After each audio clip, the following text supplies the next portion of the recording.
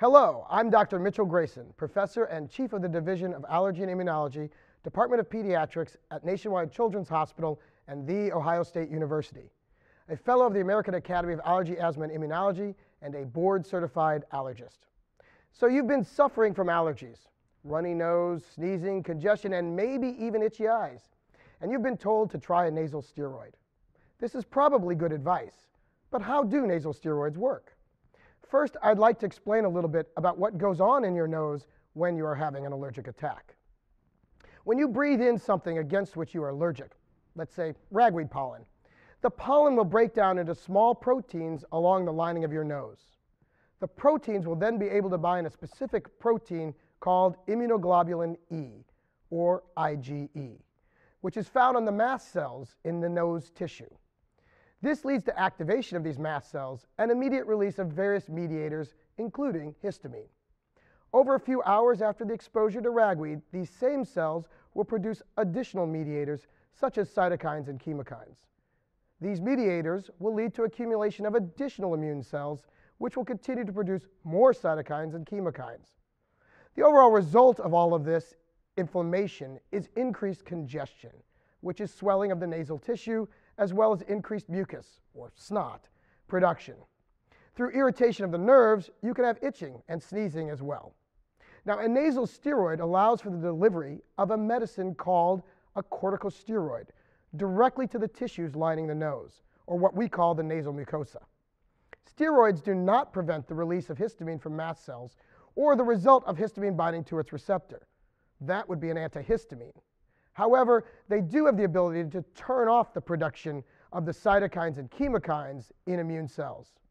What this means is that the release of mediators later in the immune response can be inhibited. This will prevent accumulation of additional cells and the inflammation that is associated with allergic triggers. This leads to reduced swelling, itching, mucus production, and sneezing.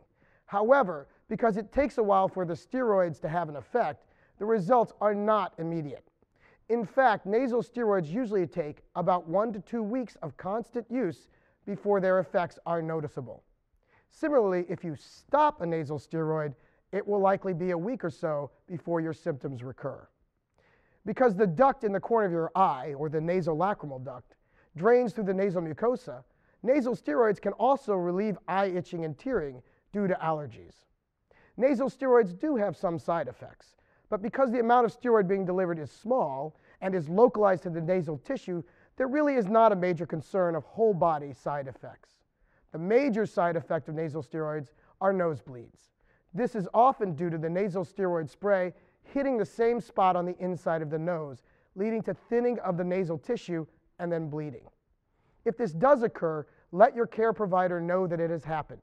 Usually you'll be instructed to stop the nasal steroid for several days, during which time you could use saltwater sprays if needed. Then when the nose is healed, you could restart your nasal steroid, but with the understanding that you need to make sure the spray doesn't hit the same spot in the nose every time. So now you understand why we use nasal steroids to control allergic inflammation in the nose, and why you should use them as prescribed so that they are most effective in controlling your symptoms. In general, most nasal steroids are equivalent in how they work, but there are different formulations. Some include an antihistamine with the nasal steroid. Some are dry sprays, while others are liquid with or without an added scent. To see a list of the types of nasal steroid sprays available, I encourage you to visit the URL shown at the end of the video. So if you have allergies, remember that your local allergist is trained in diagnosing and treating allergies and asthma. He or she has the expertise and the know-how to make your allergy symptoms much less of a burden, and can provide you with instructions on the best nasal steroid and other medications to take to prevent your allergies from bothering you. There is no reason to suffer from allergies. Go see an allergist today.